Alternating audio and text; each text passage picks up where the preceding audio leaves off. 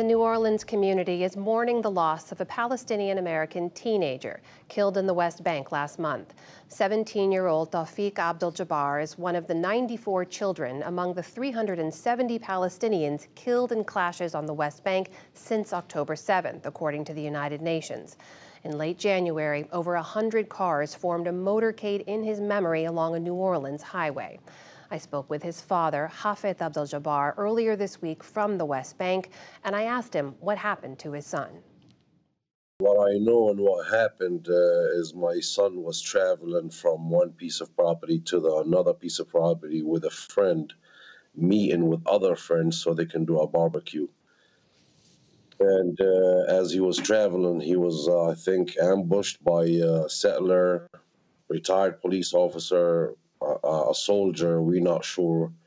There was 3 different weapons used. The truck was hit with 10 bullets. 4 of them is very clear to the driver's side and 2 of them to the passenger side. But luckily, and thanks God, the passenger had ducked, and he's 16 years old also. He's an American citizen. And they was traveling towards the village on a dirt road from the mountain. And that's when he was struck and lost control of the car and flipped 3 times or 4 times, and it came to stop. How did you learn that your son had been killed? One of my friends called me and said, your son truck had flipped on the dirt road. And I said, where? And he told me where. So we rushed over there, and that's how I find my son in the car, shot in the head. Israeli officials say that they have launched an investigation. Are they sharing any of that investigation and the findings with you? They have not shared anything with me personally, no. They said they did, but they have not shared. They know who did it. They said they made comments to me that they know who did it, but he's not under arrest until they finish their investigation. I'm not sure why. Do you trust the results of the investigation when they'll be complete? I cannot trust them, no. I don't trust anything that they do. I hope my government can step in and do their own investigation so we can come to a conclusion who shot my son. When you say your government, you're referring to the American government, is that right?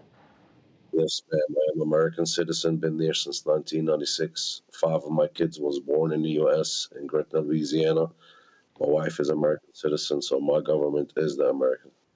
My son was born and raised for 16 years in Gretna, Louisiana. So I'm seeking help from my government, from my president, to seek justice for Tawfiq. You moved your family to the West Bank in May of last year. Tell us a little bit about why. Well, I was born here in Palestine, in Mazar Sharqiyat, about 25 miles away from Jerusalem. My dad was born here. His dad was born here. The whole family, I can go back to 1870, 1880s.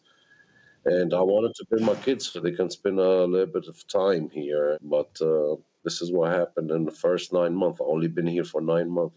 You mentioned you're seeking help from the U.S. government. Can you tell us about who you've been in touch with, who has reached out to you, or what you've heard from the American government?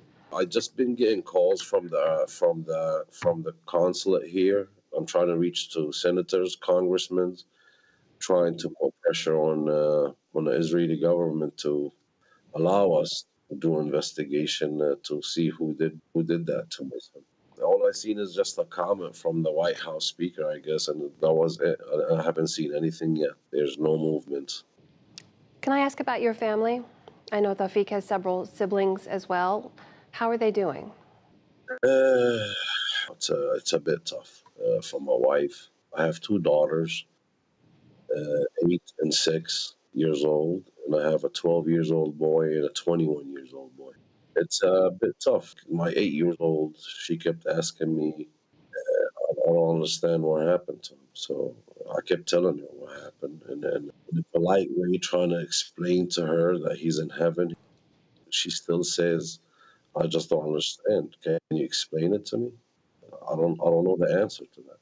Hafith, my colleague Robbie Chavez has been reporting on your son's death from New Orleans, and he spoke to the vice principal of his school there, who said that Tawfiq was larger than life, and he called him a big teddy bear and said that the school was absolutely reeling after his death. What do you want us to know about your son? My son was full of life. A 17 years old, always happy and smiles. never said anything to hurt anybody's feeling, no matter who it is, no matter what color he is, no matter what religion he is. He plays football, he's full of life. He went to Muslim academy schools, he went to Christian Brother Martin school. He had dreams of engineering. They took all that away from him. What does They justice took, look like for you right now? there's no justice. I think we lost humanity.